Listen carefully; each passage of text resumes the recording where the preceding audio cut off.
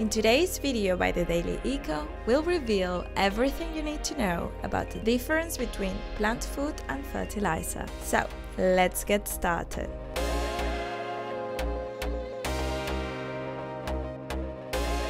Difference between plant food and fertilizer. Plant food refers to natural, organic, or inorganic products that enhance soil and crop nutrients. Fertilizers, on the other hand, are synthetic products devised by humans, primarily composed of macronutrients.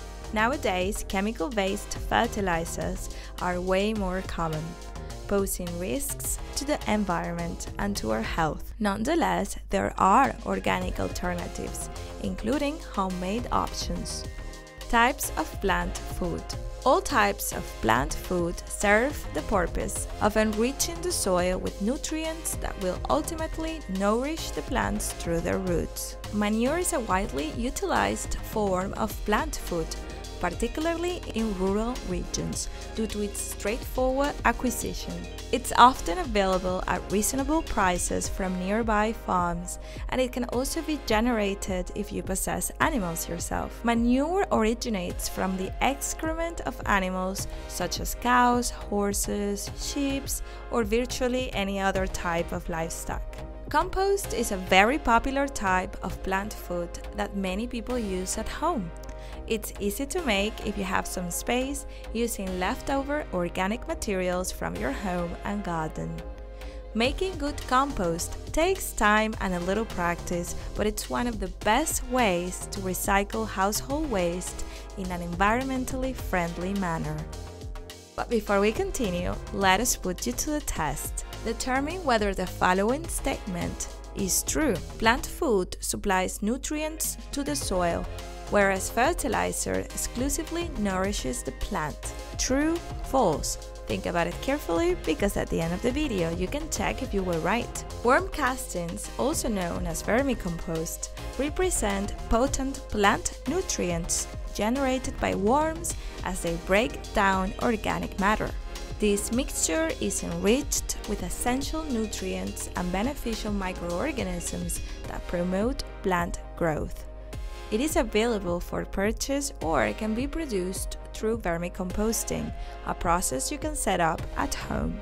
Chicken manure or poultry manure is essentially the waste produced by chickens.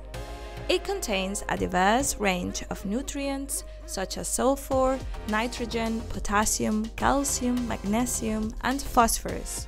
Additionally, applying the Japanese bokashi technique allows for the efficient conversion of chicken manure, rice husks, soil, and charcoal into a potent plant nutritional source.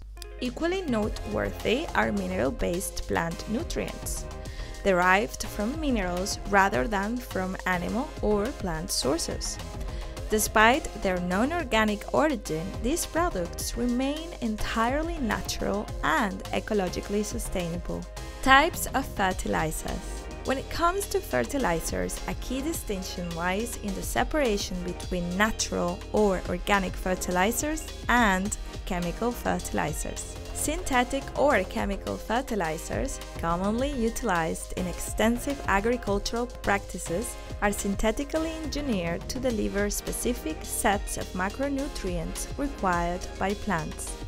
Often referred to as agrochemicals, these synthetic fertilizers pose environmental hazards, potentially contaminated groundwater and even larger bodies of water such as rivers, thereby posing severe threats to the environment. Organic fertilizers. Despite all fertilizers being man-made, not all carry detrimental effects.